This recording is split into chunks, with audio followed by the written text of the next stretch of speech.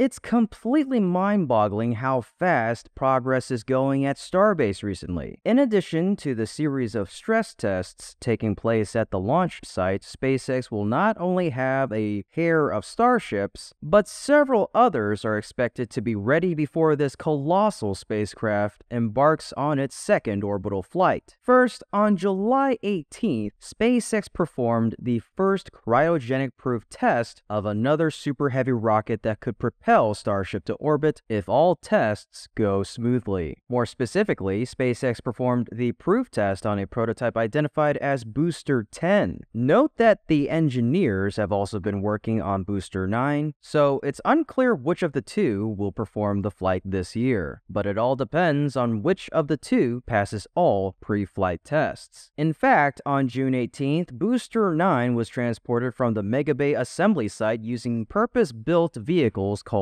SPM transporters to the rocket garden. There are also concerns about B9 not having a hot stage ring. Is this some sort of premonition that B10 will be the next star? I can't fully confirm this, but it might be. How about you? Let me know your thoughts in the comments. But back to Booster 10. During the cryogenic test, engineers loaded its massive propellant tanks with ultra-cold liquid nitrogen, mimicking the conditions the rocket would face during an actual launch. Cryogenic temperatures are employed to increase the density of the propellants, allowing more fuel to be stored within the limited tank space and providing greater thrust for the ascent. The cryogenic proof test was a critical assessment to evaluate the rocket's structural integrity under extreme conditions. As the liquid nitrogen filled the tanks, the rocket underwent intense stress, simulating the forces and pressures experienced during liftoff. The test aimed to identify potential weak points in the rocket's structure and ensure it could withstand the rigors of space travel. The nearly 70-meter tall rocket was tested at Massey's testing location, which is around 15 minutes down the road from Starbase. Just witnessing this scene, do you remember that on this day 2 years ago, on July 19th of 2021, the first Starship booster static fire of BN3? Somewhere around this time, Elon Musk and SpaceX dropped the BN, or booster number, designations and simply began referring to BN3 as Booster 3. This naming scheme appears to be the status quo going forward. Sadly, BN3 was then retired. How time flies, right? In any case, it's still a good memory. Next up, let's move on over to the launch pad. SpaceX is testing not only the water deluge system, but also the smaller shower called FIREX. In this video, you can clearly see that FIREX was activated under test conditions. FIREX is dedicated to managing any fires under the pad with pipes running throughout the OLM. FIREX uses a mixture of water and gaseous nitrogen. In this way, the flames are deprived of the oxygen that feeds them. Furthermore, the accumulation of oxygen and methane is also to avoid the creation of an explosive mix in the area of the pad that can easily be ignited. FIREX has already been seen at work before many static fire tests. SpaceX will use both of these systems to protect the launch pad on a real flight because they serve different purposes. FIREX clears out combustible gases that may collect beneath the engines before ignition to prevent accidental detonation. The upside-down shower head protects the steel plates, which protects the concrete pad foundation from the engine exhaust. The tank farm is also in the process of maintenance. The newest tank was installed at the Deluge farm. It's expected to be tested a few more times before a real static fire test occurs. Interestingly, we have some road closures for today, the 20th of July, 2023. Here's hoping that we will have more special things to report. After all, it won't be long before they test all these systems with a live booster test fire at this work pace. It's amazing witnessing the launch site rebuild progress over the last few months. SpaceX's Starship rocket holds ambitious goals for future space missions, including crewed missions to the Moon, Mars, and beyond. As the company continues to refine the rocket's design and safety features, successful tests like the water deluge system contribute to the confidence and reliability of the overall launch process. As the company progresses towards upcoming launches and missions, the world watches with anticipation, eager to witness the next chapter in the history of space exploration. Indeed, the success of Starship is becoming more and more important. The U.S. Space Force last week announced plans to increase the number of providers in the National Security Launch Program. Officials said July 19th the decision was driven by a projected growth in demand for satellite launches and concerns about a shortage of heavy-lift rockets later this decade. The manifest is growing, so in Phase 3, we're refining our strategies, said Colonel Douglas Pentecost, Deputy Program Executive Officer of Assured Access to Space at the Space Systems Command. During a call with reporters, Pentecost said the next procurement of launch services, known as National Security Space Launch Phase 3, is intended to ensure the Space Force has access to launch supply at competitive pricing. Under the dual-lane NSSL strategy, the plan is to select multiple medium-lift rockets to launch lower-orbit missions and 3 heavy-lift launch providers in an effort to reduce the DoD's dependence on SpaceX and United Launch Alliance. Pentecost said the Space Force estimates it could launch as many as 88 missions in the 2027 to 2032 timeframe. The NSSL Phase 3 has a Lane 1 procurement aimed at smaller launches that fly to lower orbits. Lane 2 requires heavy-lift launchers that can fly payloads to 9 reference orbits that include some of the most demanding DoD